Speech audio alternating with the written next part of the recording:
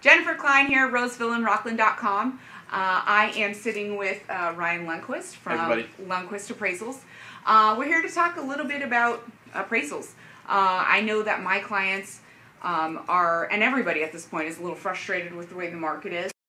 You know, when there were multiple offers on something as an appraiser, I'd look at that and say, wow, this is, you know, there's multiple offers between 260 and 270. That's really indicative of value probably.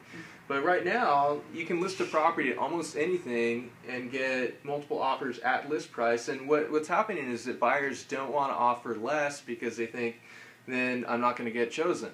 And some buyers are saying, well, the sales price is $230, I'm going to offer $240, remove appraisal contingencies, and then, you know, do all these things in order to sort of help sweeten the pot. And so it's a really interesting situation, really interesting market to be in. I mean, obviously the property is worth what it's worth, and just because there's multiple offers, you know, at say 240 or, you know, above, it doesn't mean it's actually worth it. Buyers are willing to pay that because there's a sense of duress in the market almost where desperation. Yeah, they're desperate and they've been shopping for 2 or 3 months and they've put in, you know, 40 offers, and then, okay, I'm just gonna, you know, send one out of the park because I need to get into a house. And so sometimes it's just due to the craziness of the market rather than real value. And then also it's so easy to borrow. Well, it's not easy to get a loan sometimes, but if you can qualify for a loan, money is so cheap to borrow right now that I think that's influencing people. Hey, what's another $20,000? Because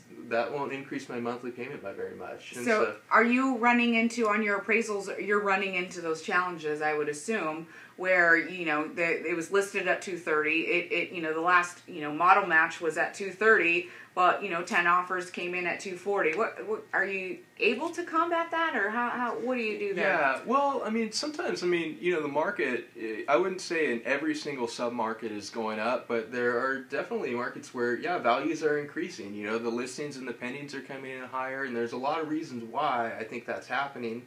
But where I can look at that and think, yeah, there's a legitimate increase, you know, from this month, you know, this year compared to last year. And so there is an uptick that appraisers can account for. Okay. And so there's something legitimate about that too. It's not just like the buyer's going crazy.